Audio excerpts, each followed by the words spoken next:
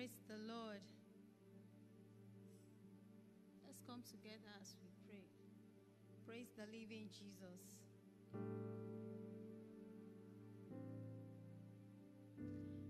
We are gathering together unto thee. We are gathering together unto thee. Unto the Lord shall the gathering of his people be. We are gathering together unto thee. Unto the Lord. We are gathering together unto thee. Unto Jesus. We are gathering together unto thee. Unto the Lord shall the gathering of his people. We are gathering together unto thee, Father. We are here, Jesus. We are here, Holy Spirit. We are here. We are here for you, O Son of God. We are here, Prince of Peace. We are here, oh Lord. We are here. We are here for you. In Jesus' name we have worship. Brethren, tonight we are going to be praying. Today is day 20 of the fast, current fast going on. And the topic for today's fasting is the wind is blowing into my productivity and career this year in Jesus' name. So the Bible text, our Bible text for today will be taken from the book of Genesis, chapter 1, verse 28. Genesis, chapter 1, verse 28. And I'll read from here. And the Lord God blessed them, and God said unto them, be fruitful and multiply, and replenish the earth, and subdue it, and have dominion over the fish of the sea, and over the fowl of the air, and over every living thing that moveth upon the earth. Praise the Lord. So our second Bible text will be taken from the book of John, chapter 15. John chapter 15, verse 5. Okay, thank you, Midian. And it said, I am the vine, you are the branches. He that abideth in me, and I in him, the same bringeth forth much fruit. For without me, ye can do nothing. Praise the Lord. Right now, we're going to be praying. Before we pray, the introduction is productivity, as in fruitfulness, is one of the mandates God gave to his children. It is non-negotiable. It is a command. And if you are a true child of God, all you need to do in order to be productive is to abide in the Lord who gave the command. Praise the Lord. So we are going to be praying. The first prayer point is, Father, I thank you for all your mercies I have enjoyed over the labor of my hands, in Jesus' name. Let us begin to pray, begin to thank God. God has called us unto fruitfulness, and therefore we are going to be fruitful. I want us to begin to thank God. Thank God for your life. That God, I thank you for your mercy I have enjoyed over the fruit of my hand, over the labor of my hands. Father, I thank you. Thank you, Lord, for all you have done for me. Thank you, Lord, for allowing me to enjoy the fruit of my labor. When I go to work, I get paid. When I do business, I get paid for it. You have enabled me to enjoy the labor of my hands. Father, I thank you. Father, we worship you. I give you praise in Jesus' name. In Jesus' name, we have prayed. Amen. The second prayer point is, Father, deliver me and my family from the spirit of unproductivity in the name of Jesus. Let's begin to pray. Deliver me from all unfruitful efforts. Father, deliver me from unproductivity in every way, in all ramifications of my life, in the name of Jesus. Because I have been waiting upon you, O God. Father, deliver me in the name of Jesus. Father, deliver me, deliver my family from every spirit of unproductivity in every areas of life in Jesus' name. In Jesus' mighty name we have prayed. Number 3. Say, Father, you are the source of productivity. I hide myself in you.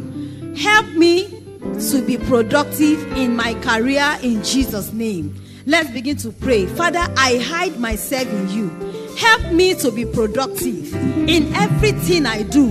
When I am in my business place, help me to be productive. Help me to be productive in the name of Jesus. Father, help me in the marketplace. Lord, help me to be productive in the name of Jesus. Let your name be glorified in my life. In the name of Jesus Christ, I have prayed. Amen. Number 4 says, Father, in my career, help me to be faithful. In the name of Jesus. Let's begin to pray and ask God, Father, help me to be faithful. For this, it is required of a steward to be found faithful in Jesus' name. Let's begin to pray. According to the book of 1 Corinthians chapter 4 verse 2. Let's go there. 1 Corinthians chapter 4 verse 2. It says, moreover, it is required in stewards that a man be found faithful. Father, help me to be faithful. Let's begin to pray. Lord of hosts, help me to be faithful even in little things. Whatever thing, oh God, you have put in my hand, in my working place, in my marketplace, help me, oh God, to be faithful. Help me to be faithful. Help me to be faithful in my actions in the name of Jesus. In Jesus' name we have prayed. Amen. Number 5. We are going to be praying and say, Father, help me to pursue my career according to your standard for the glory of your name in the name of Jesus. Let's begin to pray that, Lord, help me. Let's open our Bible to the book of Colossians chapter 3 verse 17. Help me, oh God, to pursue my career according to your standard in the name of Jesus. The Bible says in the book of Colossians chapter 3 verse 17, and whatsoever you do in word or deed, do all in the name of the Lord Jesus, giving thanks to God and the Father by him. Begin to pray to God. Lord, help me, oh God. Help me to pursue my career according to your standard. As expected, Lord, help me, oh God, to pursue my career according to your standard in Jesus' name. In Jesus' name we have prayed. Amen. Matthew chapter 6 verse 33. Matthew chapter 6 verse 33 says, seek ye first the kingdom of God and his righteousness, and all these things shall be added unto thee. Number 6, we are going to be praying. And our prayer is, Father, in my career, let me seek the kingdom of God. Let me seek the kingdom of heaven first, in the name of Jesus. Brethren, open your mouth and begin to pray to God. Help me to seek you. Let me to seek the kingdom of God and his righteousness. I tell you, brethren, when you seek the kingdom of God and his righteousness, all those things that you are pursuing will follow you. Everything will come easily. Let's begin to ask God, Father, help me. Even as I've been waiting upon you, as I deny myself of food in this season, Lord, help me to seek the kingdom of God.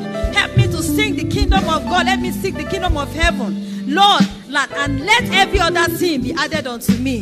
In Jesus' mighty name we have prayed. Amen. Number 7. Let's open to the book of John chapter 15 verse 5. John chapter 15 verse 5. The Bible says, I am the true vine. You are the branches. He that abideth in me, and I in him, the same bringeth forth much fruits. For without me, you can do nothing. I want us to pray and ask God, Father, help me to abide in you at all times. Never to follow anything to disconnect me in Jesus' name. Never allow anything to disconnect me in Jesus' name. Let's begin to pray.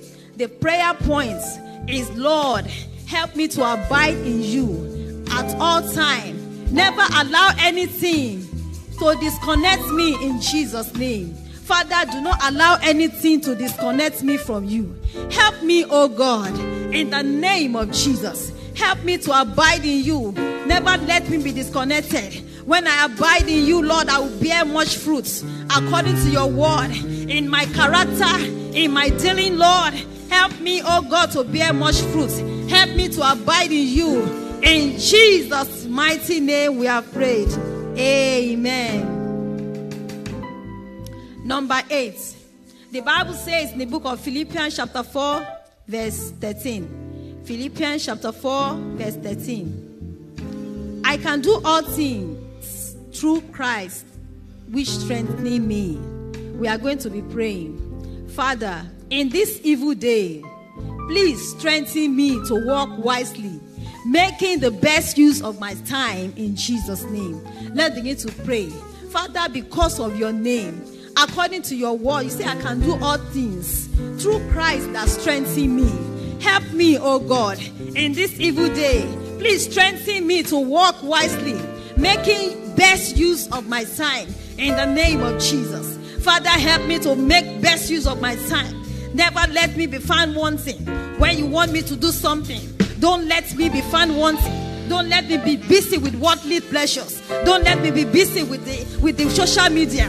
Oh God, help me to use my time wisely. Let me use my time for you to the glory of your name. In the name of Jesus. Father, we thank you.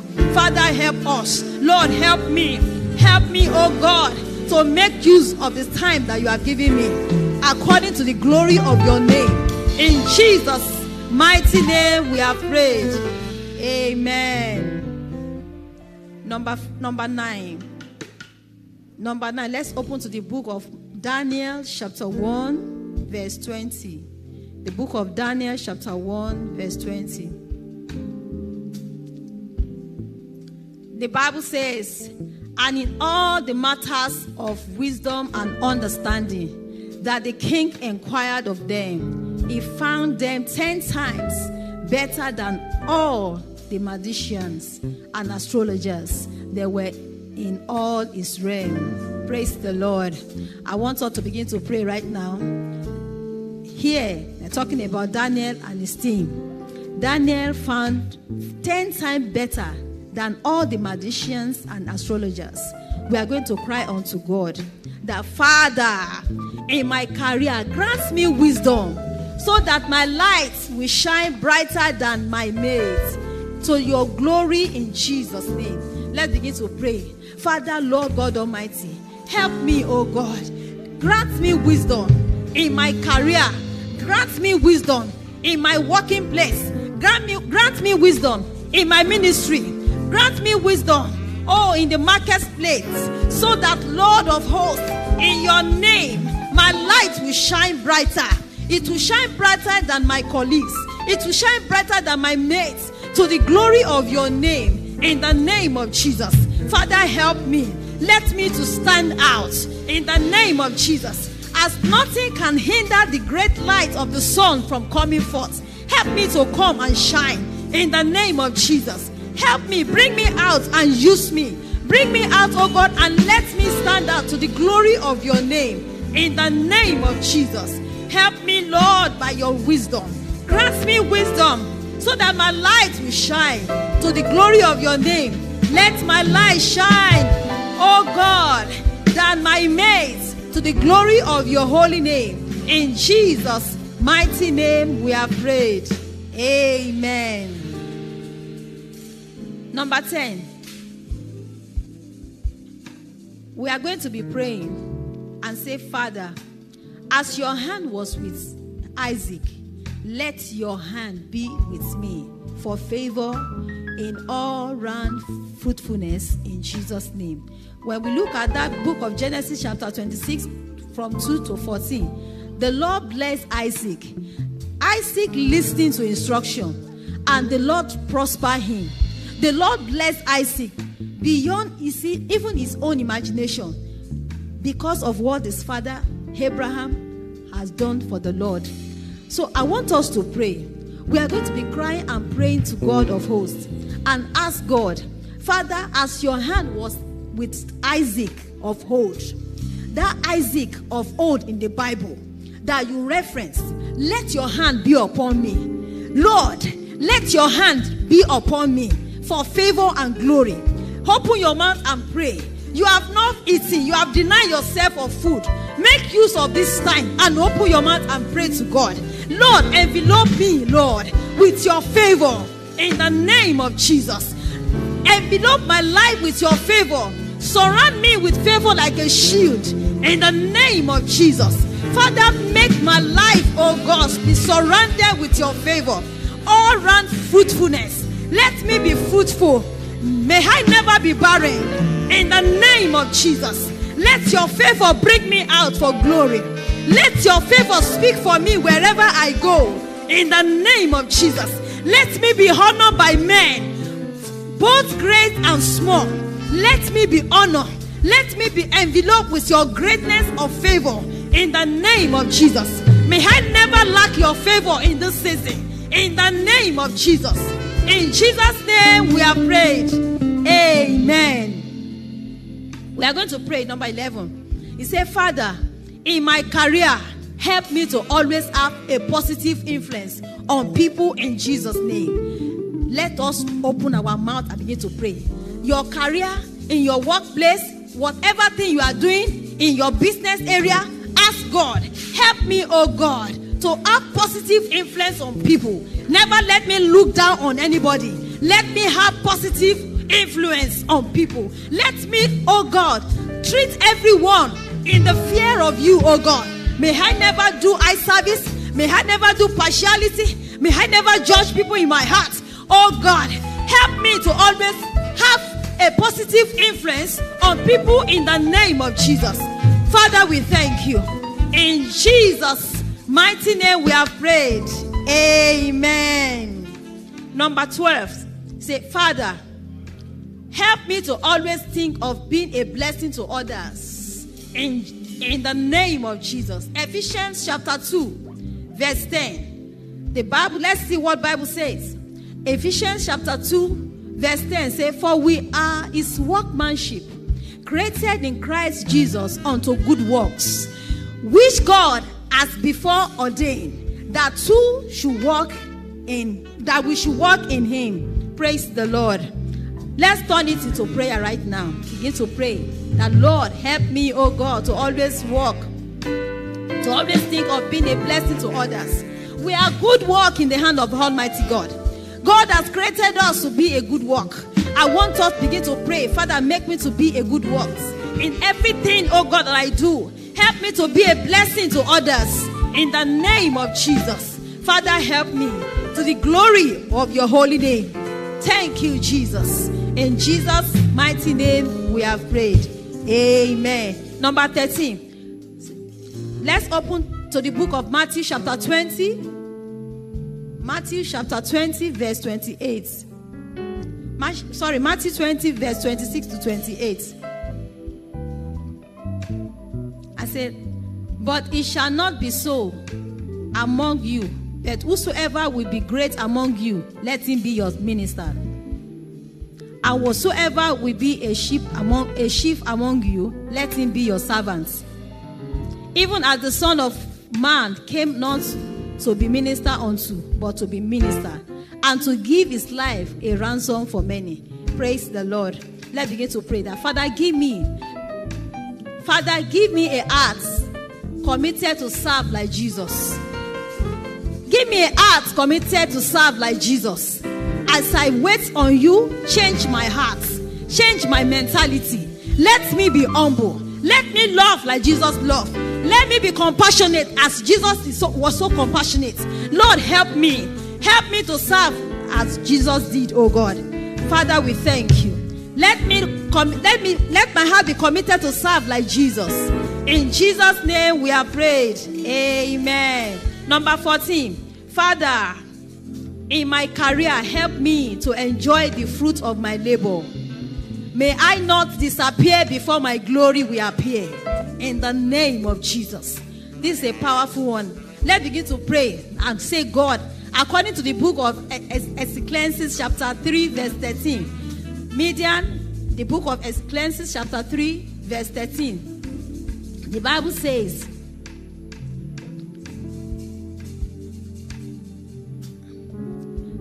Ecclesiastes chapter 3 verse 13. And also that every man should eat and drink and enjoy the good of all his labor. It is the gift of God. So we are going to pray and ask God, Father, in my career, help me to enjoy the fruit of my labor. May I not disappear before my glory will appear in the name of Jesus. Father, help me to enjoy that gift you have given us. That gift of the fruit of our labor. Father, Lord, help me to enjoy the fruit of my labor to the glory of your name. Help me, oh God, by your mercy. May I not disappear, oh God, before my glory will appear. May I not disappear before the glory of my children will appear. May I not disappear before the glory of my life will appear. In the name of Jesus, be merciful to me, oh God, and let this prayer come to pass. In Jesus' mighty name we are prayed. Amen. And finally on the list, we are going to be praying. Let's quickly open to the book of Proverbs chapter 24 verse 10. Proverbs chapter 24 verse 10. The Bible says, if thou faint not in the day of adversity, thy strength, if thou faint in the day of adversity, thy strength is small.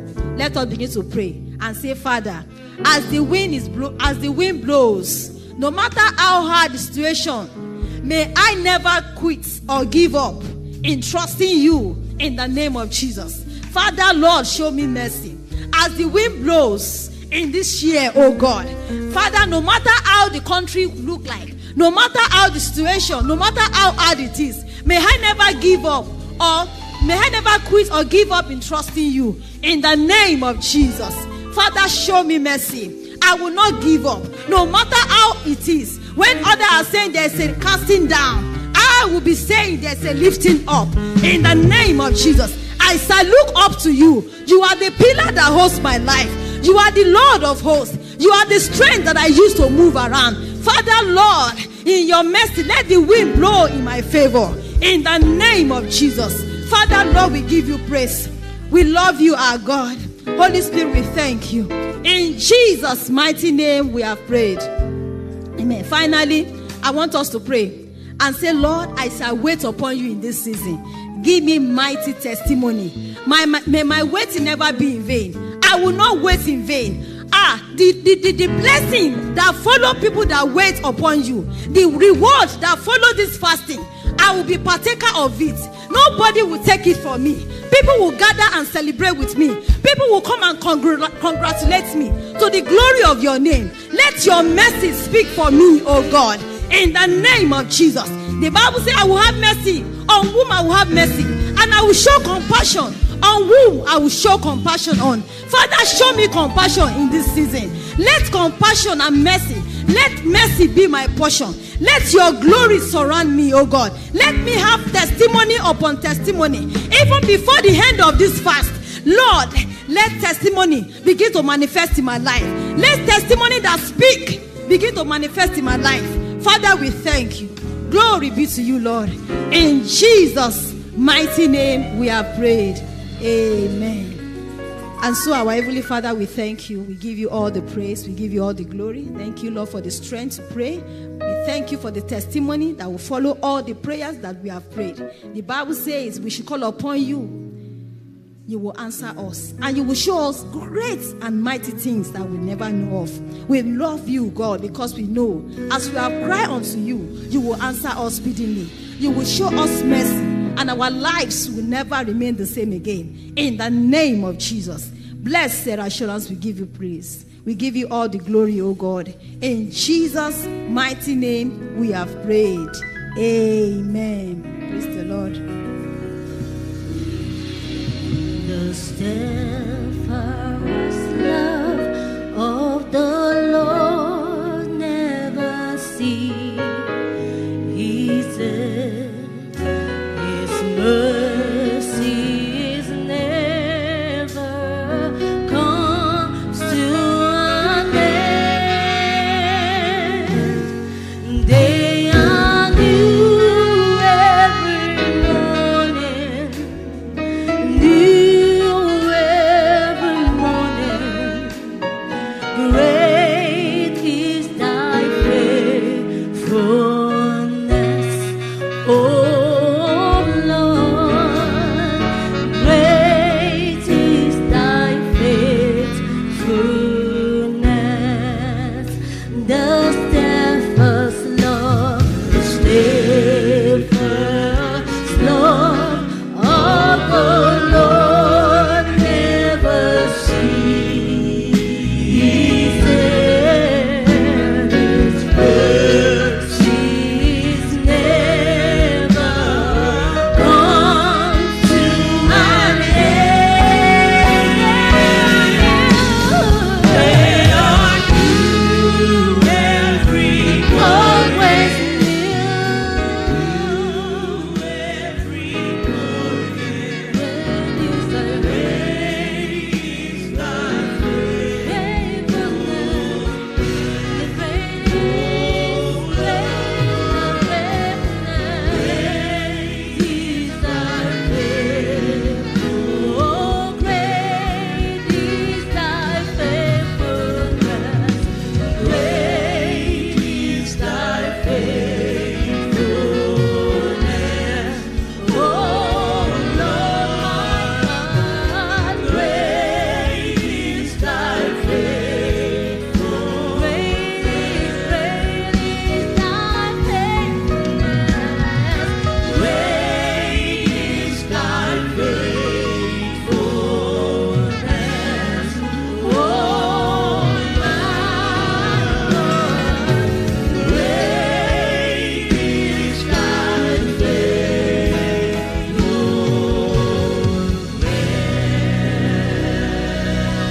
Hallelujah.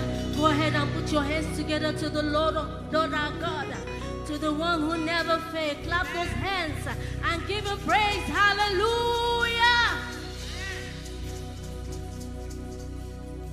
I have more than a song today.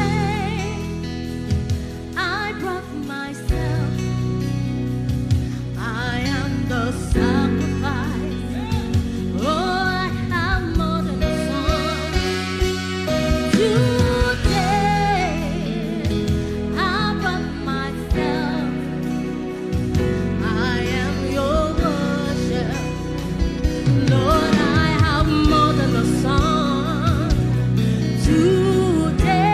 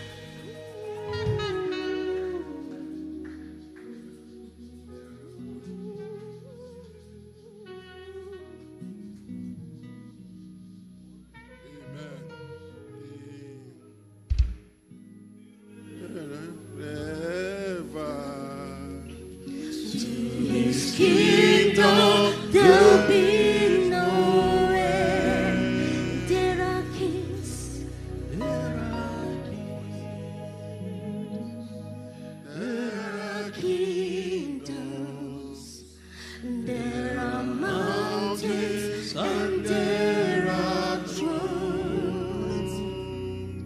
Only Yeshua will reign forever. To his kingdom there is no end. Hallelujah. There is no end to the kingdom of our God. Praise the Lord. Let's listen to the following announcements while we prepare our offerings. FOX Acts Arena, the 11th edition of the FOS Acts Arena, the 28 days prayer starts on Thursday, 1st February from 6 a.m. to 6:30 a.m.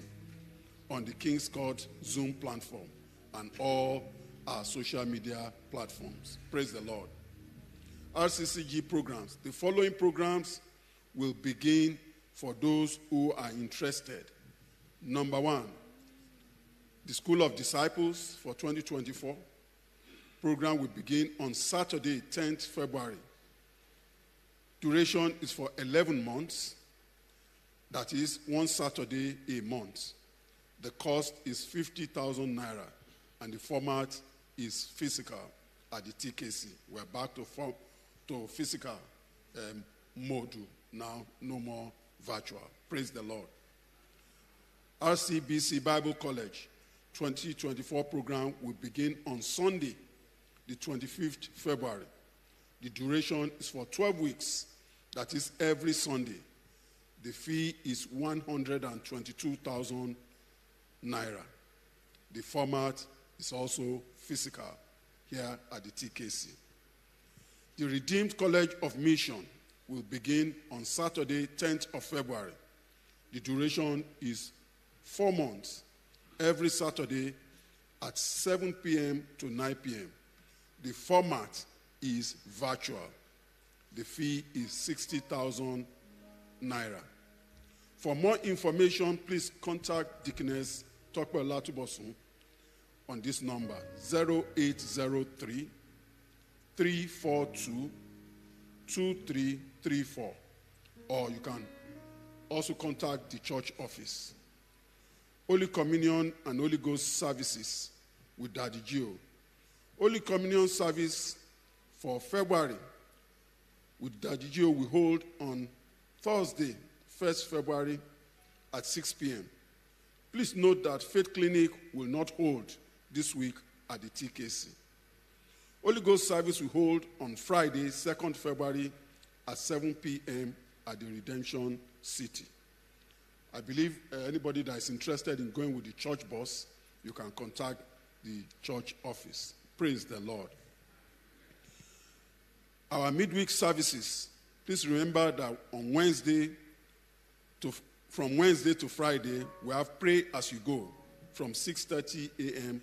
to 7 a.m. The format is virtual. And then on Wednesdays, breaking of fast at 5:30 to 6 p.m. The format is both virtual and physical. We have some birthdays today. Is Sister Happiness Paul, is she here? Sister Happiness Paul, is she here? Sister Queen MM, is she here? And Brother Peter Okoro Dudu. Brethren, let's pray for the celebrants. Let's pray that God will give them a special birthday present that will cause them to rejoice when they remember their birthday in 2024. In Jesus' mighty name, we have prayed. So shall it be in Jesus' name. Amen. Offering time. If you have your tithes, please come to the front. The tithe baskets are in front. If you have your tithe, is there any tither in the house?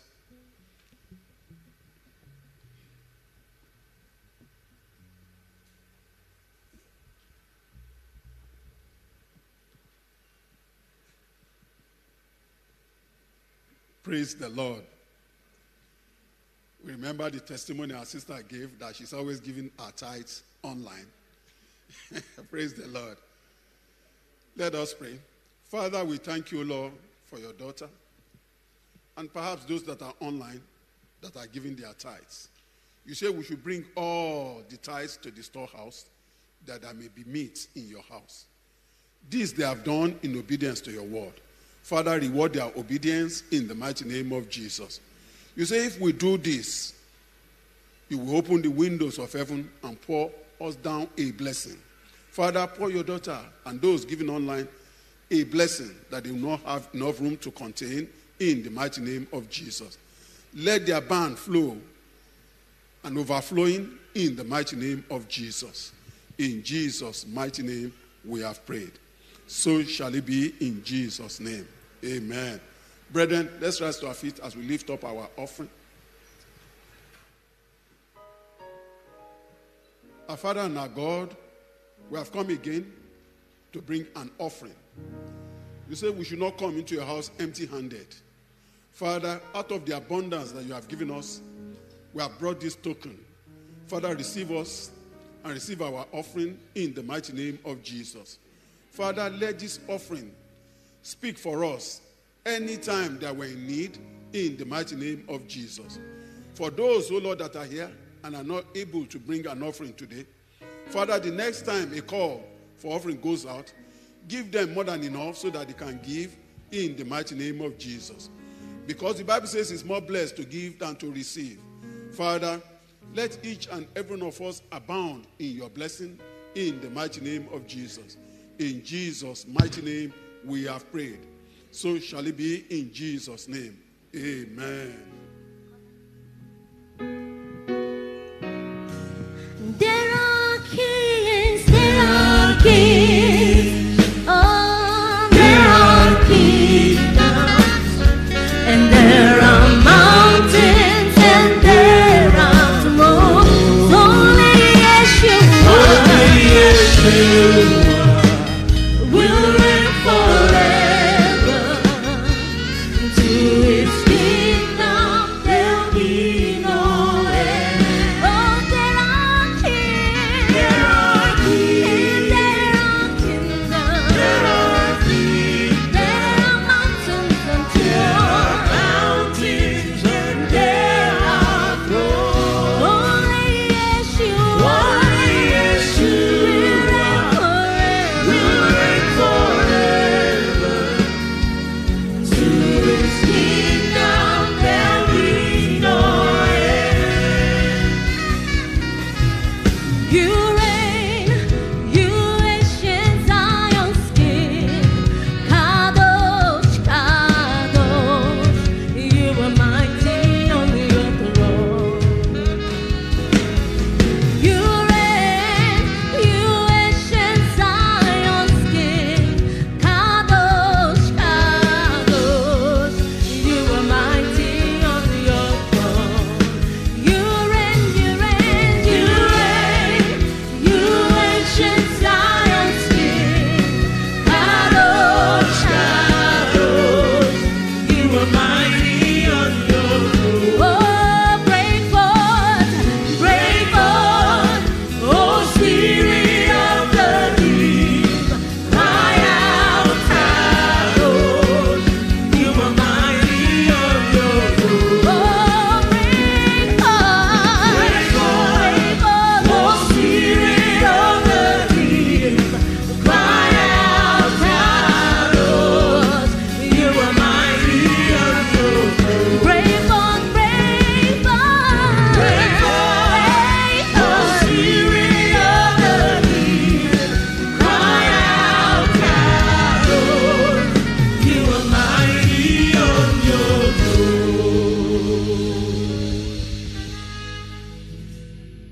I almost let go. I felt like I just couldn't take life anymore. My problems held me down, depressions weighed me down, but God He kept me, so I wouldn't let go. So I'm here today because God kept me. I'm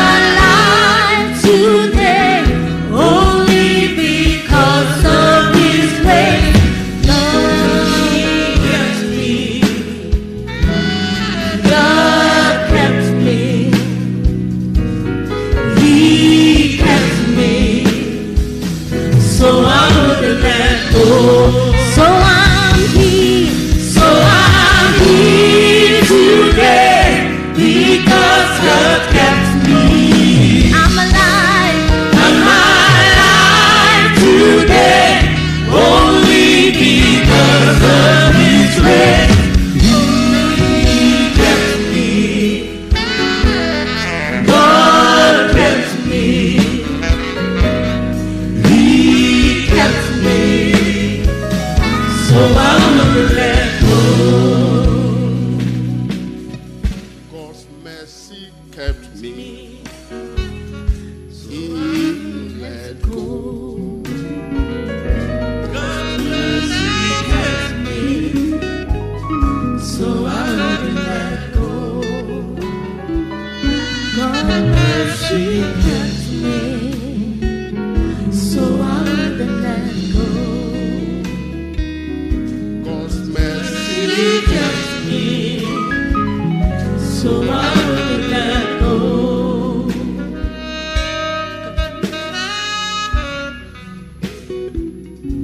so I will let go. Somebody shout hallelujah. Thank you, sir. Thank you. God bless you. Thank you. Please have your seat. Please have your seat. Please have your seat.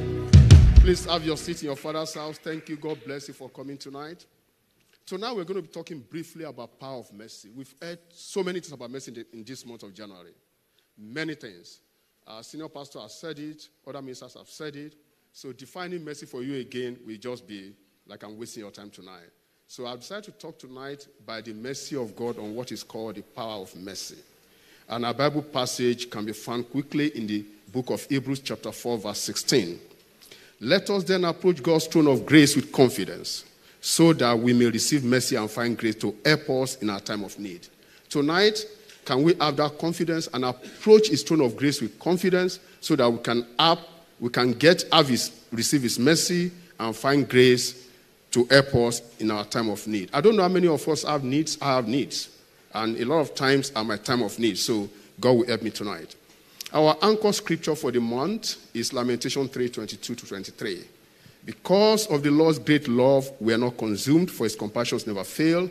They are new every morning. Great is that faithfulness. Father, Lord, we thank you tonight. We give you praise. We know you will adore you. We thank you for your mercy. Please tonight, diminish me and increase yourself. Open the heart of your people to hear. Open their heart to take in and assimilate. Open their ears to hear.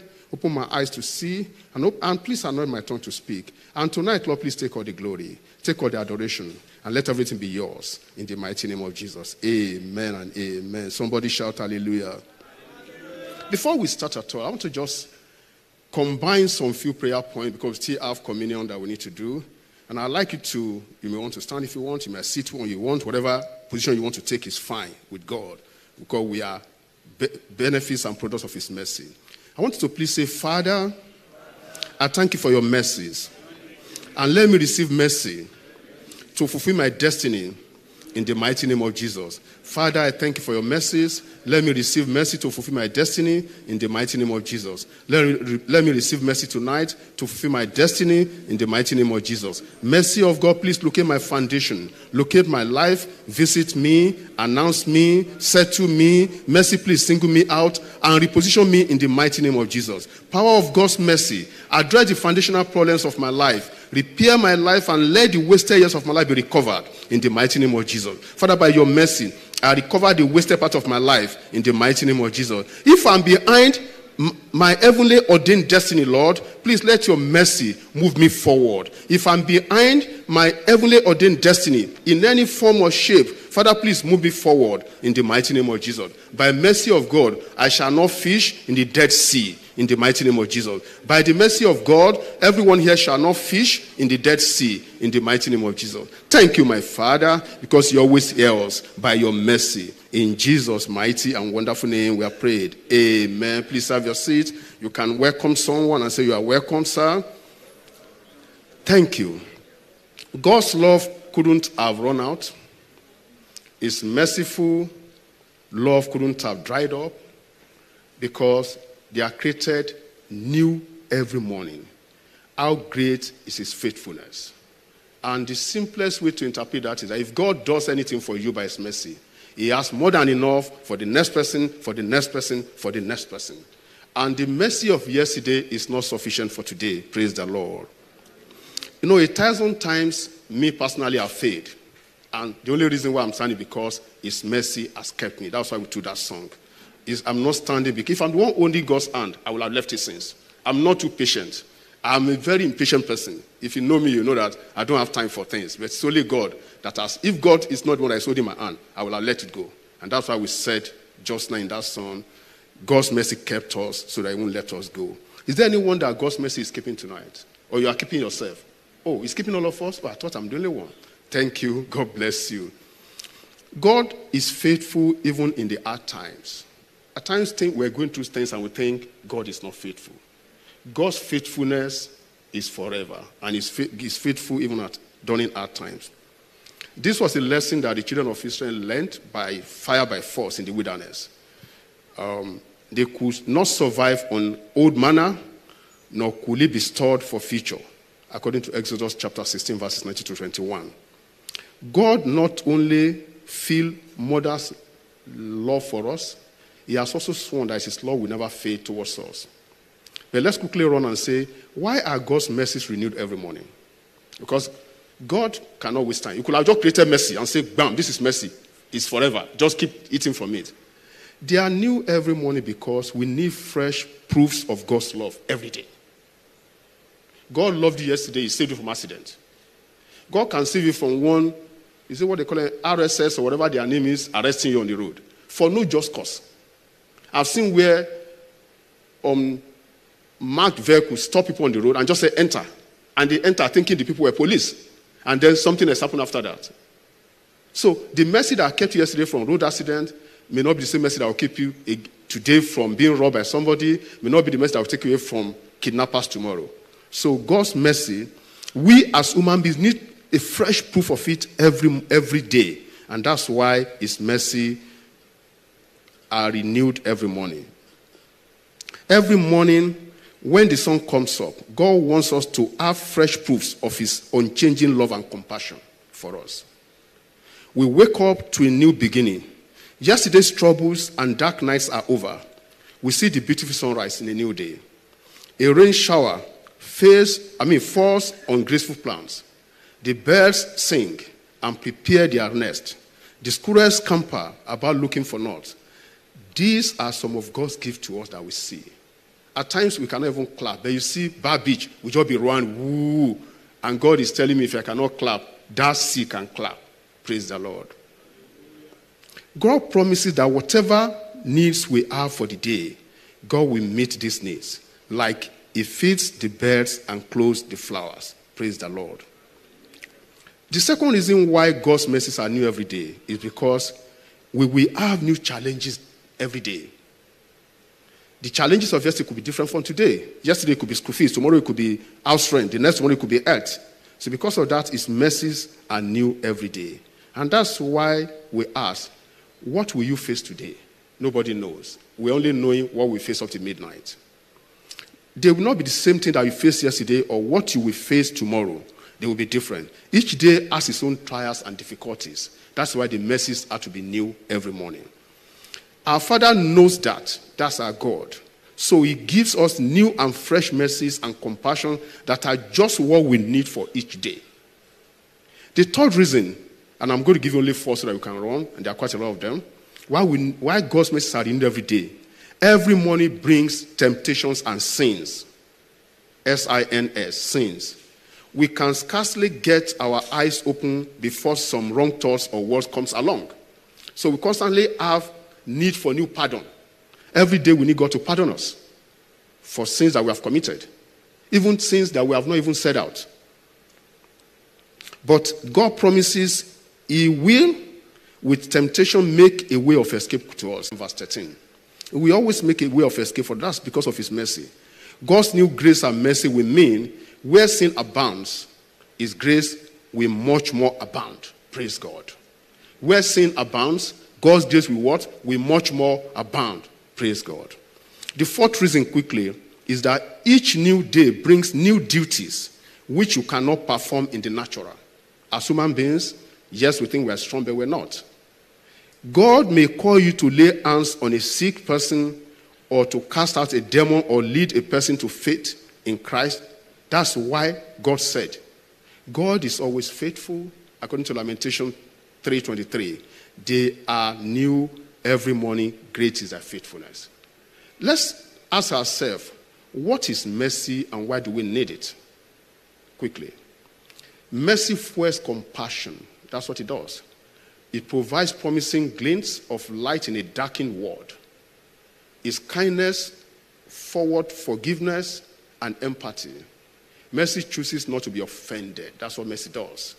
And compassionately, mercy sees hurting heart behind hurtful words. When you are saying hurtful words to people, mercy sees that heart is hurting. Praise the Lord. But let's be careful that mercy is not guaranteed. It's an act of compassion. Unlike grace, which grace is an act of favor. Mercy will not give us judgment that we deserve. You take our judgment away to break protocols. Praise the Lord. Now, what does the Bible say about mercy? And there are quite a lot of stuff that the Bible says, but we just take two of them. Our anchor passage for the month is Lamentation 3:22-23. And it says, the steadfast love of the Lord never ceases. His mercies never come to an end. They are new every morning. Great is your faithfulness. That means mercy that you had when you were born will continue to be new every day till the day you pass. Praise the Lord. God's mercy will never end. God will not say, I gave you mercy yesterday, so you have taken your own portion of the mercy. Your account is now zero. Your account for mercy is always fully credited. And it's not because you have worked for it. Praise the Lord. If you look at the book of Titus, chapter 3, verse 5, he saved us, not because of righteous things we had done, but because of his mercy.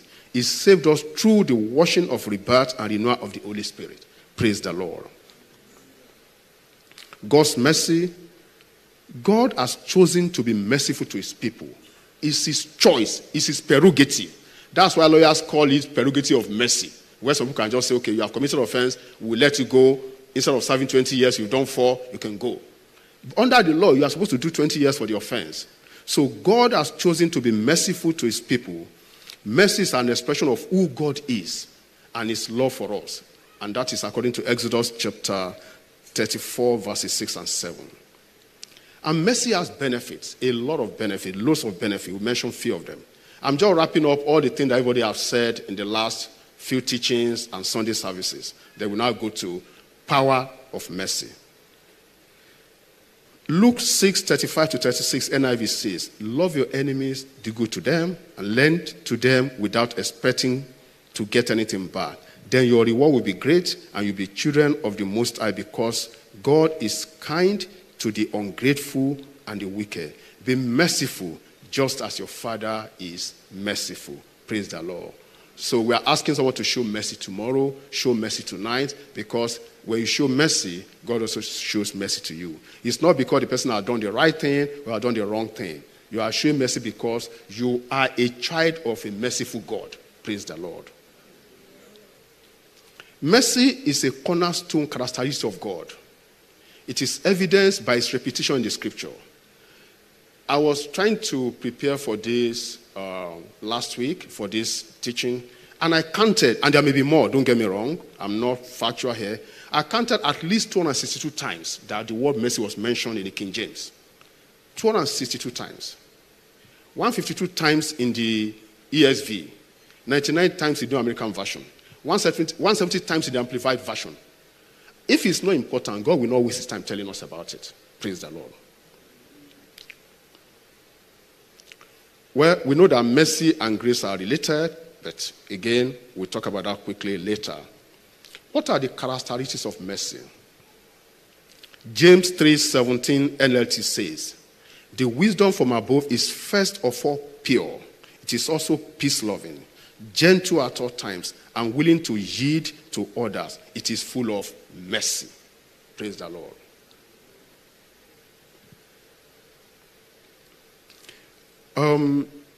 One of the things that we know about mercy, that is the characteristics, is that mercy means being patient with people's quirks. If you are not patient when people say some things, you cannot call yourself to be merciful. Praise the Lord. Mercy means helping anyone around you who is hurting. Romans 12:8. Number 3, mercy means giving people a second chance. Some people will say, over their dead body. I can't imagine a human being that God created say over my dead body. Because over your dead body, 100 things will happen. 100 things will happen. The house where you are living today, you don't even know whether somebody's father was buried under that ground before you bought the land. And the person say, over my dead body, nobody will enter this room.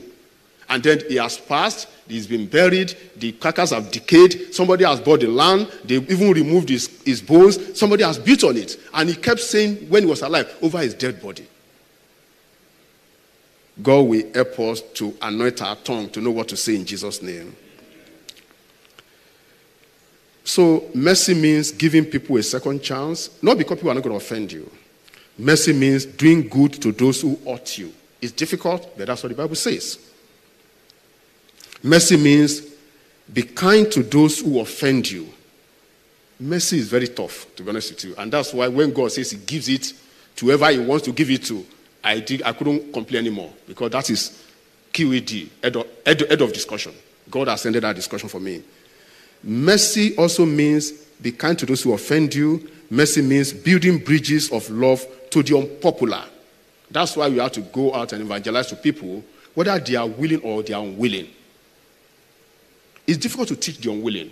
I've had a boss who told me, this guy under you is not willing to learn, but you must teach him. I was like, how will I teach somebody who doesn't want to learn?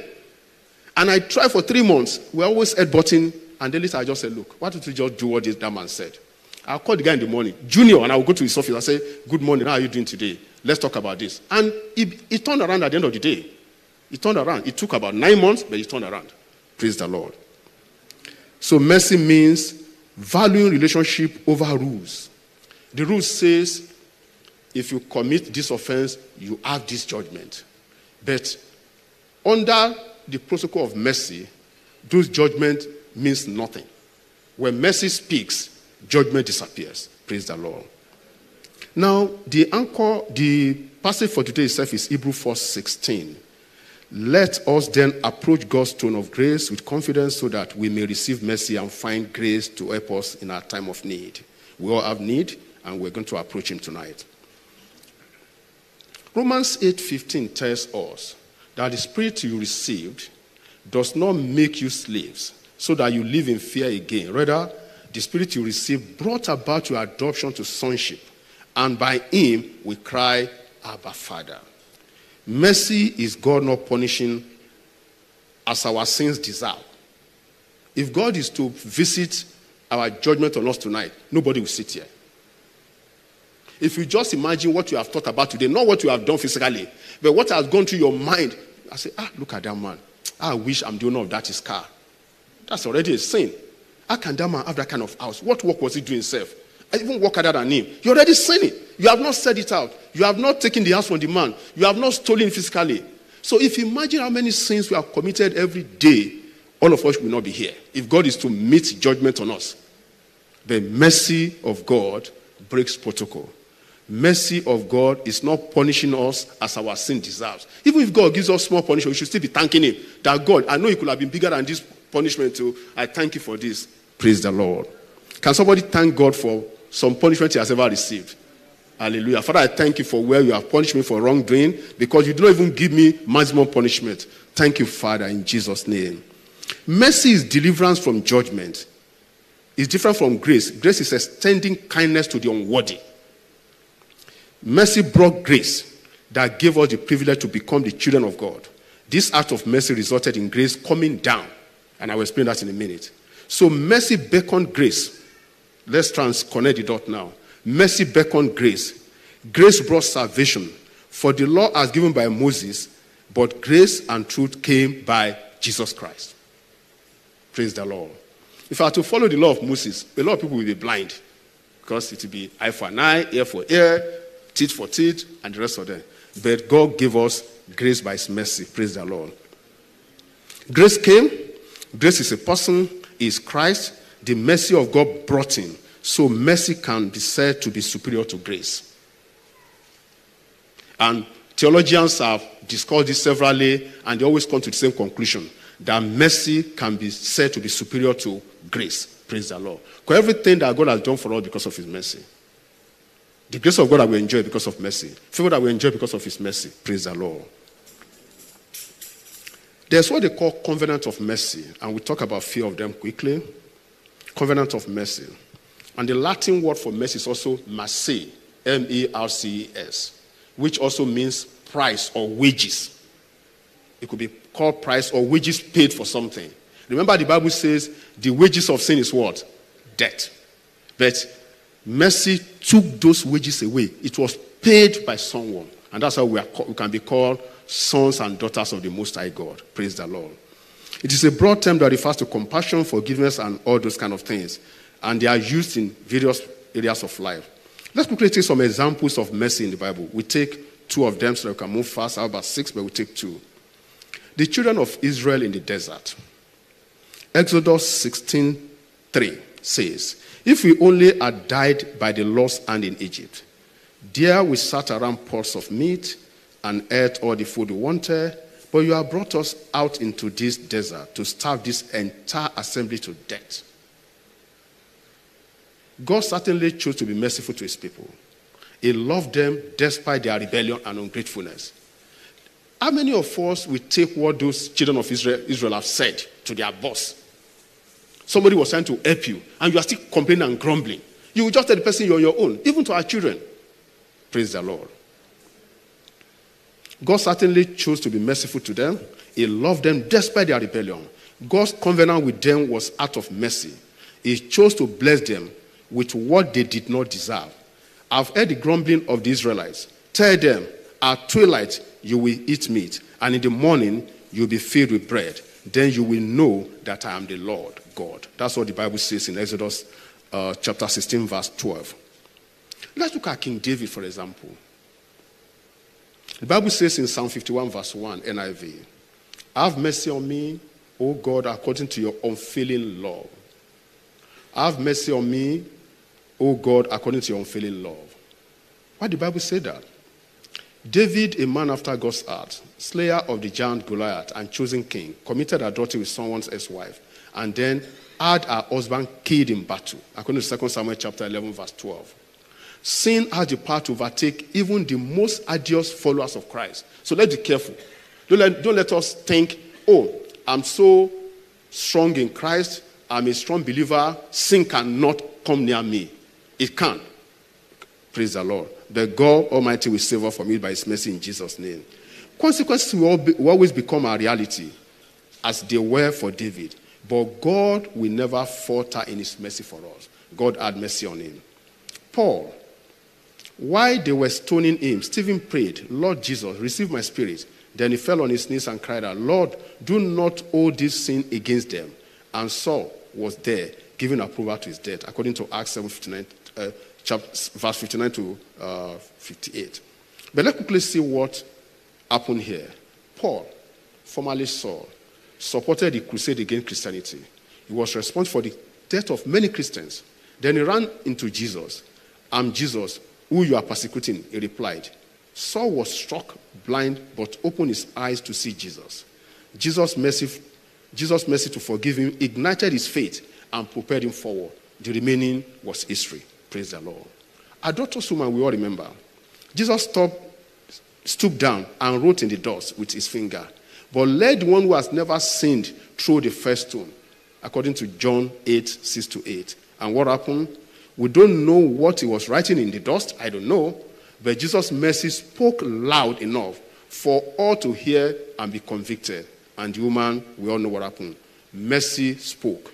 Mercy arose for her. Mercy will arise for us tonight in Jesus' name. We all know that through mercy, Moses was the only one on earth that saw part of God.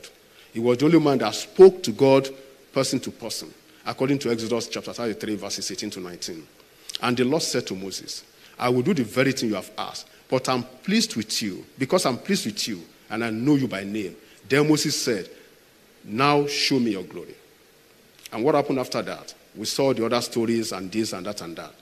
That can only be mercy of God. We know the story of Elizabeth, our new baby, and all the things that happened after that and how the baby came. Praise the Lord. Because of time, let's just take the David example alone as a case study. David. And that is why we talk about key of David, this of David, that of David. David did nothing in the real sense of it. Okay, Let's quickly take that, and that will be the only one we'll take. David is another classical case study of mercy. God told him, my mercy is with you. I've had mercy on you. David is synonymous with mercy in terms of human relationship. His second name should actually be mercy, to be honest with you. Look at the gravity of that mercy. When God was to come to the world in a human form, he came to the family of David. I wish he had come to my family. You can imagine I would be, in fact, I don't know what you call me, whether it's superintendent or G or something. Can you imagine David living here today and our Lord Savior had come through his lineage? How proud, how nice, how good I would be. Secondly, right now, there's a key of David that opens every door. God will give you the key of David tonight in Jesus' name. But let's analyze it a little bit. Let's break it down. Let's be logical. If there's a key of David, that suggests that there's a house of David. If there's a house of David, then that suggests that there's a seat of David. If there's a seat of David, that suggests that there's a seat of mercy. Praise the Lord. The key of David is a term found in the books of Revelation and Isaiah. A key indicates control or authority. When somebody has a key, the person has control, he has authority. That's what key does. If somebody has the key to this auditorium today, and he locks all of us inside, we're supposed to break our fast. I'm sure we'll be praying to God for mercy, for the guy to come and open the door, because he has locked the door, because he has control, he has authority. That shows how powerful keys are. Okay? The key of David is a term found in Revelation and Isaiah. A key indicates control and authority, and having the key of David will give anyone who has the key control of David's domain. If you have a key, you have control of that house, of that domain, which is Jerusalem, the city of David and the kingdom of Israel. Revelation 3:7 reminds us, to the angel of the church in Philadelphia, write, these are the words of him who is holy and true, who holds the key of David. What he opens, no one can what? What he shuts, no one can. You can see how powerful key of David is. God will grant us key of David again in Jesus' name. The fact that in Revelation 3:7, Jesus holds the key, this key, shows that is the fulfillment of the Davidic covenant. And that's why this ends. The ruler of the New Jerusalem and the Lord of the heaven. The Bible does not say that he has the key of Abraham. Because I kept wondering, what about Father Abraham? Abraham's blessings are mine. What about the key to that blessing? The Bible only said he holds the key of David. What did David do to merit all these privileges? Nothing but mercy. Praise the Lord. Mercy will grant you mercy will take away judgment that you deserve tonight in Jesus' name. Luke 5:1-13. I will only read verse 1 and I will read the last verse. Said, in the time of King of Judea, there was a priest named Zechariah who belonged to the priestly division of Abijah. His wife Elizabeth was also a descendant of Aaron. Then angel of the Lord appeared, verse 11, to him, standing at the right side of the altar. When Zechariah saw him, he was startled and was gripped with fear. But the angel said to him, do not be afraid, Zechariah, your prayer has been heard. Your wife will bear you a son, and you are to call him John. I can't imagine, by Bible calculation, Elizabeth was about 140 years. The husband was about 145 years. I don't know how many of us here tonight are 140 years or 145 years. Even at 90, a man is already bending a little bit. Yes? Like my grandmother used to say, old age is tough. We all pray to grow old, but old age is tough. God will grant us good old age in Jesus' name. So you can imagine someone at that age and that level, and angel of the Lord was visiting them. The man was already far dead as a man at 145, to be honest with you. Okay? But mercy came to their rescue, according to Luke chapter 1, verses 5-7 and 11-13. That was mercy at work. We know the remaining story. Look at the pile of dry bones, for example, in Ezekiel 37, 3-3, or 3-5, verses 3-5. These bones were dead a long time ago. Then mercy came. Mercy spoke. Mercy spoke to them. If mercy can locate those dry bones, how much more you that is living and praising God? That means the same mercy that located dry bones that walked again will locate you in Jesus' name. Look at the thief on the cross, for example. He was a thief. He got judgment he deserved to be, if you steal. In that cross, you have only one innocent person in the middle, our Lord Jesus Christ. On the right was a thief who already knows that well. He committed the offense, so he deserved the judgment. On the left was the same person. Was another person. But what did the guy say? One of the most outstanding demonstrations of mercy in the Bible is the story of this thief on the cross. Somebody already thought it was hellfire straight. That's where it was going. Law and justice caught up with the two of them. Between them was an innocent man, our Lord Jesus Christ, who chose to suffer justice for the ones he loves like me and you. The two thieves on the cross were without hope. No hope anymore because they were already condemned. But before the hand of the clock would turn, mercy came for one of them. The guilty of death, hell, was pardoned. Just like that. Yes, mercy came for him. Mercy spoke.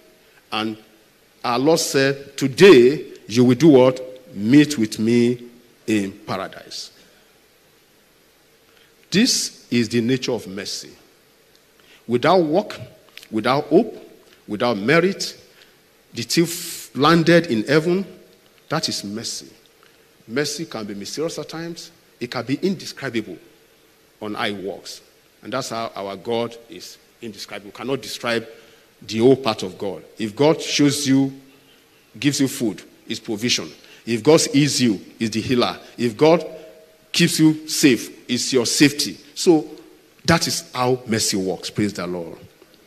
And that's why Psalm 103 verse 8 says, the Lord is compassionate and gracious, slow to anger, abounding in love. He will not always accuse, nor will he harbor his anger forever. And verse 10 says, he does not treat us as our sins deserve, or repay us according to our iniquities. That is mercy. Praise the Lord. Note that the sentence of the psalmist here, for as the heaven, if you look at that psalm up to verse 14, see that the psalmist said, for as the heaven is high above the heart, so great is his mercy towards them that fear him. So one of the things we need to do is to fear God, and the great mercy of God will work for us in Jesus' name. My simple definition of mercy is to say that the end of all prayers is mercy. The end of all prayers is mercy. It's good to thank God, it's good to do everything, but the final conclusion of any prayer is mercy. When we pray and nothing has happened, then let's turn to prayer of mercy. Because it has no condition. You are not going to say, God, because I pay tithe, bless me. That does not, it doesn't move mercy. You are not saying, God, because I'm a faithful, I give offering faithfully, please bless me. No. When we're asking for mercy, it has no condition attached to it. It should just be a prayer, God, help me by your mercy. And the same God who did it for the blind Bartimaeus who said, Jesus, son of David, this, we do the same for you in Jesus' name.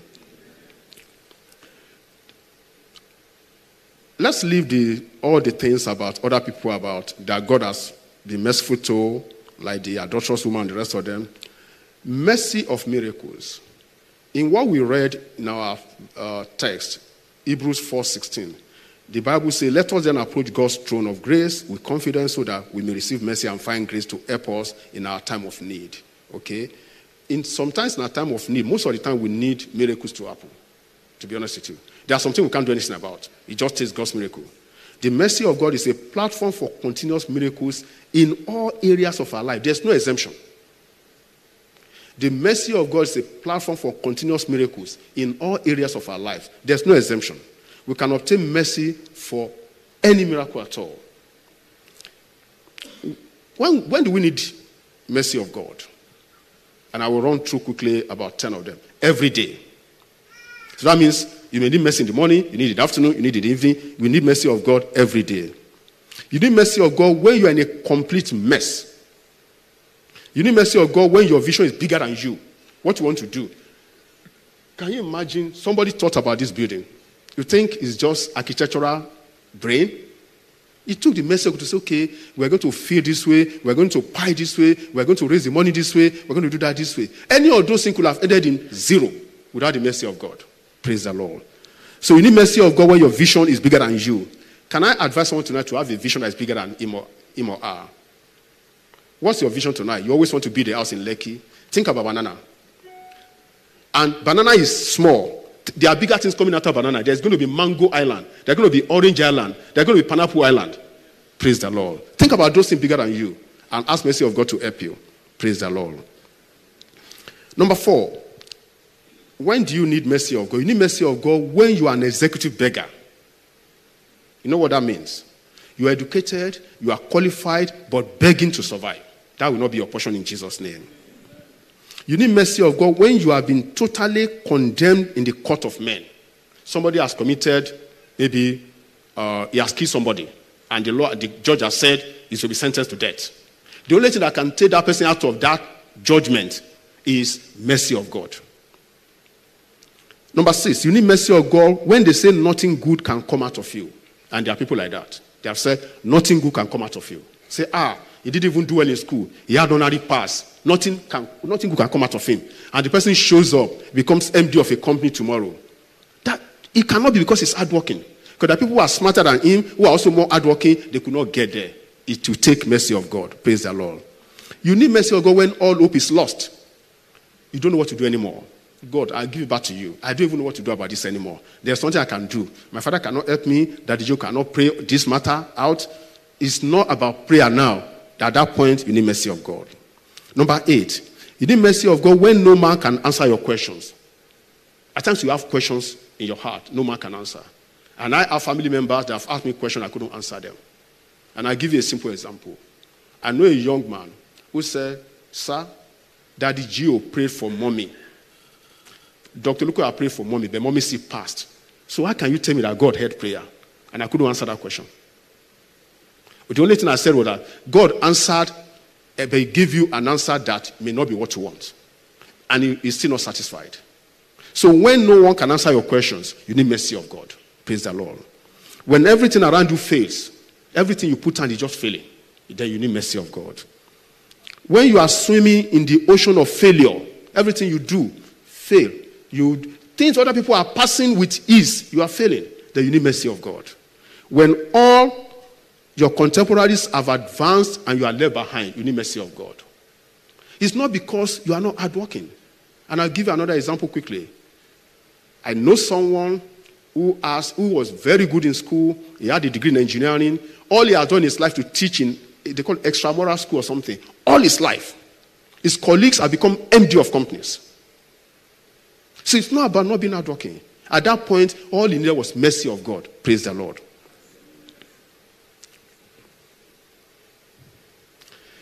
God has a lifeline for me and you. Tell your neighbor, God has a lifeline. And I'm going to read to you Jeremiah 33, 1-3. While Jeremiah was still confined in the courtyard of the guard, the word of the Lord came to him a second time. This is what the Lord says. He who made the heart, the Lord who formed it and established it, the Lord is his name. Call to me and I will answer you and tell you great and unsearchable things you do not know. That is the telephone number of God. God's lifeline.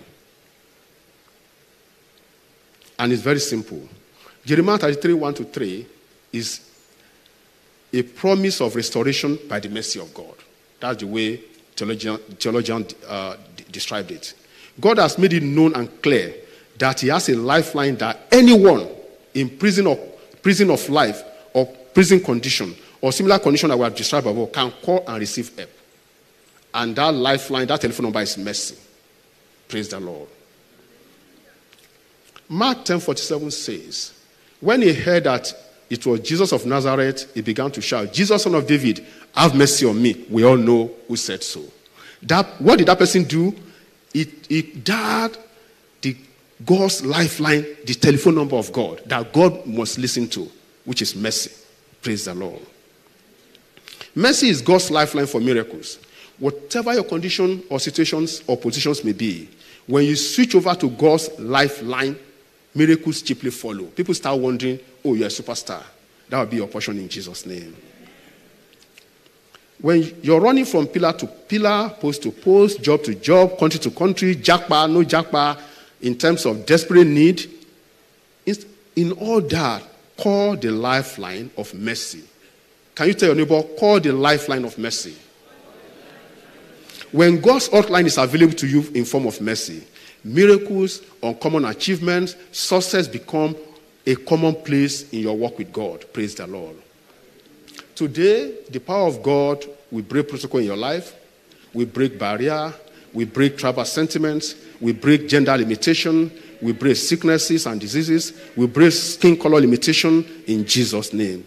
Mercy is unique.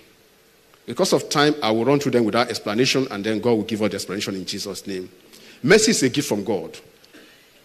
If not for his mercy, he will punish us each time we sin, according to Romans 9:15-16. It does not, therefore, depend on human desire or effort, but on God's mercy. Number two, some people will never have result of either marriage or having children or have breakthrough if not for the mercy of God. If you imagine what they have done in their life, they wouldn't have. It can only take mercy of God. It's not prayer, it's not fasting, it's not tithing, it's not offering. When every other prayers have failed, the prayer of mercy will arise. The mercy of God prevails over judgment. Even when people judge you, the great mercy of God overrides it. That's how unique mercy of God is. You need the mercy of God to achieve good success. You can have success. To have good success requires the mercy of God. Somebody can have money to buy a bed, but he won't be able to sleep. You need mercy of God. Mercy of God is from everlasting to everlasting. Mercy of God are new every morning. Mercy of God is from generation to generation. Those are the uniqueness of God's mercy. God's lifeline of mercy is open to all, to everyone. Reach for the power of God's mercy today. It will delete your past errors, your past mistakes, and it will create a new present and a glorious future for you in Jesus' name. Well, let me please sound a note of warning. There are hindrances of God's mercy. 2 Corinthians chapter 6, verses 14-16 says that clearly. Some of the hindrances, I will just run through them. Deliberate sin is hindrance to God's mercy. Using false method is hindrance. Engaging in illegal business. You cannot be doing something wrong and you're asking God to have mercy on it. God cannot have mercy on you building on a land that you stole from your brother after killing him. And you say, God, have mercy. God, have mercy. Okay? Engaging in illegal business and doing all other things that are not in godly way are hindrances to God's mercy. God can still override them if he wants. That's why it's prerogative to God. Unforgiveness is hindrance to mercy. Evil speaking, idolatry, wickedness, immorality, ungodly living, robbing God of things that God deserves, including God's glory, are hindrances to mercy. Praise the Lord. Tonight, are you ready to accept God's mercy in your life? It's a question we all have to answer. And it's individual. Jesus didn't come to judge you. He came to show you mercy. Because mercy triumphs over judgment, according to James 2:13. There will be a judgment day, but Jesus came to offer you mercy now, today, so that you can experience the power and joy that come from walking with him. But there's one condition. You need to ask for his forgiveness and mercy, according to Acts 2:21, because the Bible says, anyone who asks for mercy from the Lord shall have it and shall be saved. That's TLB. If you are ready to do that, then let us pray. Dear God, I want to have deep and abiding faith in you. I confess that I have sinned and that I need your forgiveness and mercy. Thank you for loving me so much that you sent Jesus to die for my sins so that I can be forgiven. Jesus, our Lord Jesus, you promised that anyone who believes in you can have a relationship with you and spend forever with you in heaven. I believe in you and accept you as my Lord and Savior. Please accept me into your family and help me to follow you faithfully and spend the rest of my time serving you in Jesus' name. Amen. Jesus says, I give unto my sheep eternal life, and they shall never perish, neither shall any pluck them out of my hands. God is our rock. He will never fail us. His mercy are forever. We are reassured. We are assured and reassured that God will never take his love away from us. How many have had battles lately? Praise the Lord. Is there anyone here tonight that needs God's mercy but you don't know Jesus yet? Because God's mercy can only come to you if you have a relationship with him. If you know in your heart of heart that you don't know Jesus yet and you want to know him tonight, there are pastors in the house that will pray for you.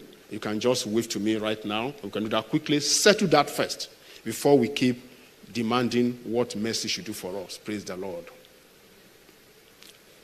If there's anyone online, you can do the same. Just say, Lord Jesus, please forgive my sins, accept me, and make me your son. Blot away all my sins and transgressions, and I will live for you. I'll follow you forever in Jesus' name. And it's that simple. Then you start going to a Bible-believing church, and they will keep upholding you, keep strengthening you, keep praying for you, and Almighty God will do all the rest for you in Jesus' name. Amen. Somebody shout hallelujah. Before we start going to question and answer, because of time, I want to quickly just remember that we have communion to take today, okay? And I would like our ministers to please help, our pastors in the house to please help. Communion is more than a religious tradition. It's a gateway into the presence of God. It holds the promise of cleansing, healing, intimacy, and fellowship. So it's not something we should take for granted. Communion is more than a religious tradition. It is a gateway into the presence of God, number one. It holds the promise for cleansing us, for healing us, for intimacy and fellowship. And the Bible says, according to 1 Corinthians chapter 11, verses 23 to 26, for I received from the Lord what I also passed on to you. The Lord Jesus, on the night he was betrayed, took bread.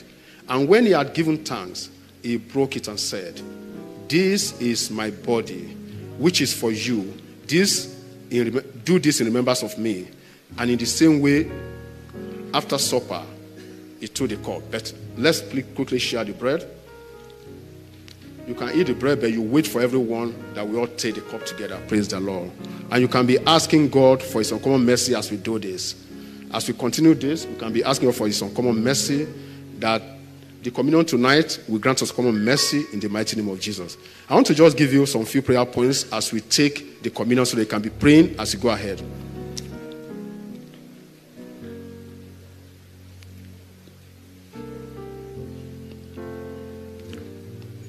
Riko shakaya katama ribaro toka zukaya robo shakaya katama ribabarum toka zukaya robo shakaya katama. Be thou forever my master and my friend. I shall not fear the battle.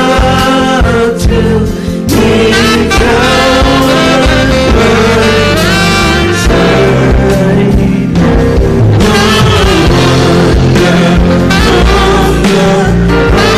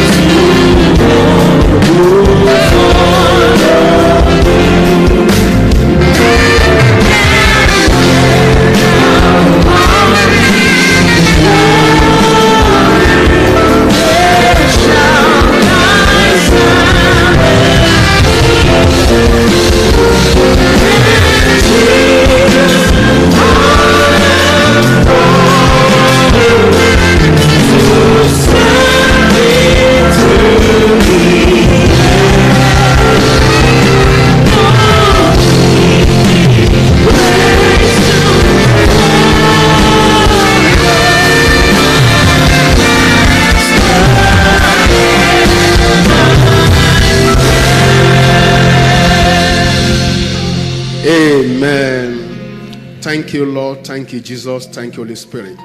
In the same way, after supper, he took the cup, saying, "This cup is the New Covenant in my blood. Do this whenever you drink it in remembrance of me." And Matthew 26:27 says, "For he took a cup, and when he had given thanks, he gave it to them, saying, 'Drink from it, all of you. This is my body of the covenant, which is poured out for many for the forgiveness of sins.'" Let's thank God. Father, we thank you. Father, we thank you. Thank you, Lord. Thank you, Jesus. Thank you, Holy Spirit. As we take this, Lord, Father, please let it cleanse our body. Let it forgiveness of sin. Let it turn our life around. Let mercy find our foundation. In the name of God, the Father, and of the Son, and of the Holy Spirit. Amen. Father, we thank you. We give you praise. Please, let's thank God for this, because it's not everybody that has the opportunity to take communion. It's not everybody that works for. God has helped us for this to happen tonight. Father, we thank you. Thank you, Lord. Thank you, Jesus. Thank you, Holy Spirit. Thank you, Lord. Thank you, Jesus. Thank you, Holy Spirit. I want, because the blood has the power to cleanse, I want to say tonight, Father, I command every spiritual invasion into my spirit man to live right now in the mighty name of Jesus. Father, I command every spiritual invasion into my spirit man to live right now in the mighty name of Jesus. Father, I command every spiritual invasion into my spirit man to live right now in the mighty name of Jesus. Let God arise and in his anger and fight for me in the mighty name of Jesus. Tonight, Lord, let God arise in his anger and fight for his children in the mighty name of Jesus. Lord, bring honey out of the rock for us tonight in the mighty name of Jesus. By your blood, bring honey out of the rock for us tonight in the mighty name of Jesus. Oh Lord, uproot every evil thing in our life in the mighty name of Jesus. By your mercy, uproot every evil thing in our life in the mighty name of Jesus. Oh Lord, let mercy locate our foundation and uproot everything that you have not planted in our body in the mighty name of Jesus. Lord, please, by your mercy, locate our foundation, uproot everything that you have not planted in our body in the mighty name of Jesus. By Father, our Father, Lord God, make us your sharp battle axe in the mighty name of Jesus. Make us your sharp battle axe tonight in the mighty name of Jesus. Oh Lord, help us, Lord. Help us, Lord. Help us tonight. Help us tonight. Riko shakaya koto kazukaya ma. Ibaro to kazukaya robo shakaya kitama. Rikaro to kazukaya robo shakaya koto kayama. Ribaro to kaya robo shakaya ma. Ribaba. In Jesus' mighty and wonderful name, we are prayed. Father, we thank you tonight for your blood, for your body. Father, let it, according to your promise, cleanse us, heal us, give us intimacy, and further fellowship with you in the mighty name of Jesus. Thank you, our Father. In Jesus' mighty and wonderful name, we are prayed. Amen. Can we please give Jesus a clap offering? Please have your seat. Please have your seat. 1 minute. 1 minute. I know we are almost out of time, but in case we have anybody that has a question on the subject of mercy, we have treated it for 4 weeks already in the month of January. If there's any questions in-house about why is mercy that powerful, what can we get out of it, like we discussed, and what you think mercy can do for you, we can have these questions quickly, few questions, and we have senior people that can answer these questions right here. Praise the Lord. Hallelujah.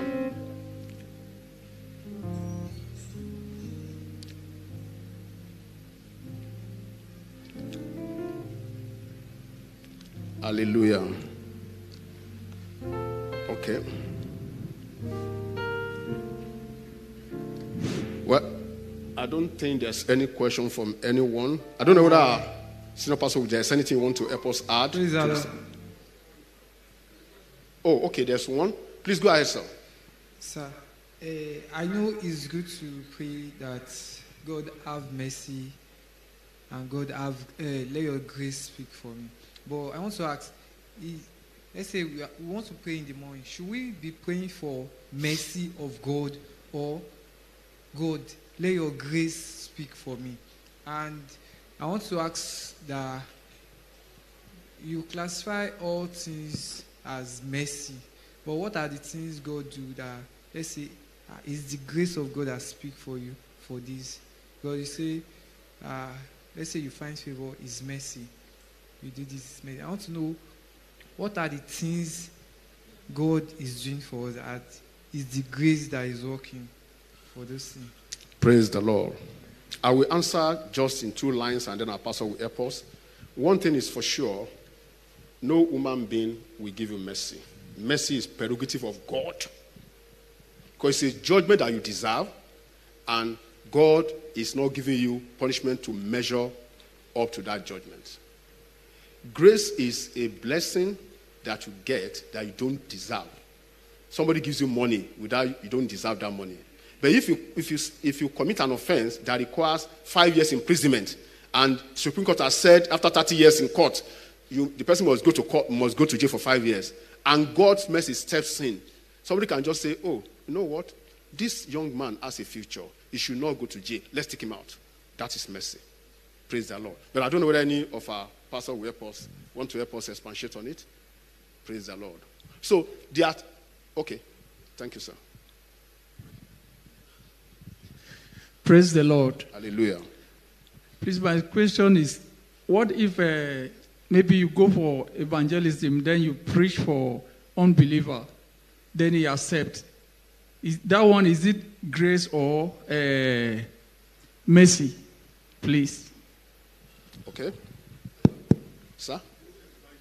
Yeah, you convert somebody. Is it grace or is it mercy? That's the question, right? Okay. Praise God. Just to respond to the first Thank brother, you, right? For me, don't get it twisted on this, whether it's mercy that is working, whether it's grace that is working, right? You've explained what mercy means and what grace means. But you can't find grace if you don't obtain mercy. The Bible says, "Let us come boldly unto the throne of grace, that we may obtain mercy and find grace to help in a time of need." You're only obtaining grace, or grace is working for you because you've already obtained mercy. Praise the Lord. Hallelujah. So, grace, in addition to how he defined it, is all there is to God. That's why when you see someone manifest a dimension of God, you say he has grace. So, all there is to God. So, for you to be able to access all there is to God, you first have to obtain mercy to gain access into the grace that I'll be speaking of. So, when you wake up in the morning, my brother, pray both mercy and grace. Anyone that is working, the summary is that something is working. Hallelujah. Praise the Lord. Thank you, sir. And I said before that mercy is superior to grace.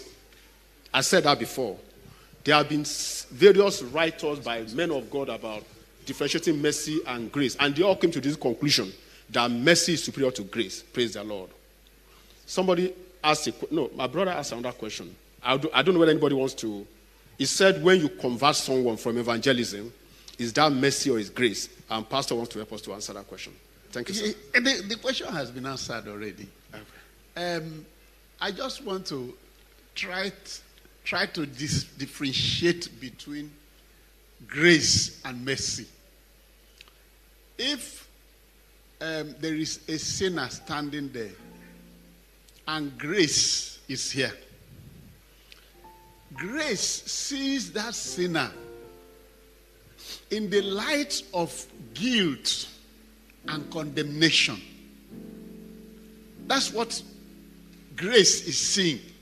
Because grace wants to walk in the life of that person to take away the guilt, to take away the condemnation. But mercy is seeing the same person. It's not seeing the guilt, it's not seeing the condemnation. It's seeing that sinner as someone who is in need and requires mercy. Okay? So, one person, one sinner, but the two are seeing the person from different perspectives. But does the person require both mercy and grace? Yes. Because if that person, that sinner, he is in a miserable situation, why grace will take care of the condemnation, the guilt, mercy will lift him from that miserable situation. Praise the Lord. Thank you, sir. Part of what we said before at the beginning was that mercy is not guaranteed. It's an act of compassion, and like grace, it's an act of faith. Grace is different. You don't deserve 10 naira. Somebody gives you 10 naira. That is God's grace. You've committed an offense. You deserve punishment. God takes that punishment away. That's mercy. But do we need the two of them? Like a pastor said, the answer is yes. Praise the Lord. But one is superior. Mercy is superior to grace. And I keep saying it. Yes, ma'am. Please go ahead, ma'am.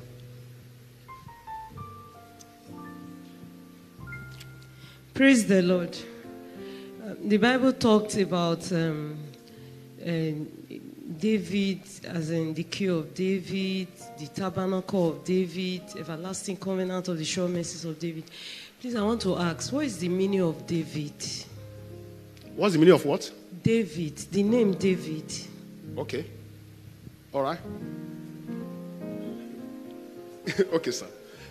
Okay, I said before, there's what they call Davidic covenant. Okay? And that there's a key that God said, the key of David. And I say if there's a key of David, then there's a house of David. If there's a house of David, there's a seat of David. Remember, we said that before. And what that means is that the key of David is what gives you control and access. David did not do anything specifically to deserve that. He only got it by mercy. And he got it by mercy again. God allowed the lineage of our Lord Jesus Christ to come from his lineage. I don't know whether you get what I'm saying. So that mercy alone was not given to any other person apart from him. That is why when we key into Davidic covenant, it's powerful because it's a key that opens any door, that unlocks any door. That's why the Bible says, when he shuts a door, no one can open. When he opens, no one can shut. Yes, sir. Talking about the meaning of David. David means beloved. Favorite. Beloved. Favorite. That's the meaning of David. The literal meaning. Praise the Lord. Another. Oh, okay. I thought there was no question at the beginning. Okay, ma'am. Well, it's not a question. I saw an example that I thought might help when trying to differentiate between between mercy and grace. So it's taking from Luke 5, 17 to 26. 23. And that's the story about Jesus healing the paralyzed man that was carried on by his friends into the synagogue, right? So in that story, Jesus said to seeing their faith, it says in verse 20, seeing their faith, Jesus said to the man, young man, your sins are forgiven. I'm reading from NLT. And then, sorry. And then in the subsequent verse, he says, is it easier to say your sins are forgiven or stand up and walk? So I'll prove to you that the Son of Man has the authority on earth to forgive sins. Then Jesus turned to the paralyzed man and said, stand up and walk, stand up, pick up your mat and go home. So the young man, your sins are forgiven. I think that's a perfect example of, that was God's mercy. Right? And then stand up, pick up your mats, and go home. That was total grace. Praise the Lord. Praise the Lord. So just to expatiate in 1 minute to what our sister has said, we said before that the key of David is a term found mainly in Revelation and Isaiah. And we said the key is an indication of control and authority. Therefore, the key of David will give control of David's domain. Because if there's a key of David, there's a house of David. When you have the key of David, then you have control over the contents of the house of David. Okay? And when we do that, what happens next is, what the Bible says is, in Revelation 3:7, to the angel of the church in Philadelphia, write, these are the words of him who is holy and true. Okay? Who holds the key of David. What he opens, no one can shut. What he shuts, no one can open. And the Bible describes David as a man after God's heart. So, like our pastor said, when you are a man after God's, it means You have favor over you. That's why you're a man after God's heart. Praise the Lord. I don't know what that means our sisters answer or not. Praise the Lord. Another question? Okay, sir. Somebody asked a question. Oh, okay.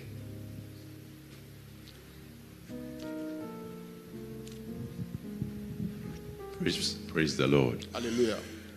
I think a lot of the questions that have come in tonight have come from a position of misconception. I think that mercy, even though our pastor has said that mercy is superior to grace, I think that mercy and grace are God's nature, and none is superior to the other. Praise God. If you see how God introduced himself to Moses in Deuteronomy chapter 34 from verse 5, they are all part of him. They are all part of God's nature. One, yes, mercy moves God to be gracious to you, but doesn't mean that mercy is superior to grace. Praise the Lord. Hallelujah. So rather than asking for which one should I ask for first, just ask for God's presence in your life. Both mercy and grace will show up. Hallelujah. Praise the Lord. Thank you, sir. Another question. No, it's not a question. I just wanted to read something. So it says, mercy is God not giving us what we deserve, and grace is God giving us something we do not deserve. So let me read it again. Mercy is God not giving us what we deserve, and grace is God giving us something we do not deserve. But let's qualify that what. When it comes to mercy, the what is punishment. When it comes to what for grace, that what is blessing. So it's a big gap. Praise the Lord. Okay, please go ahead, man. Sir, you want to say something? Okay, time is past, so we give you all the glory. Yes, sir. We give you honor. We give you all the glory. We give you honor. Praise God. We give you all the glory. We give you honor. We give you all the glory.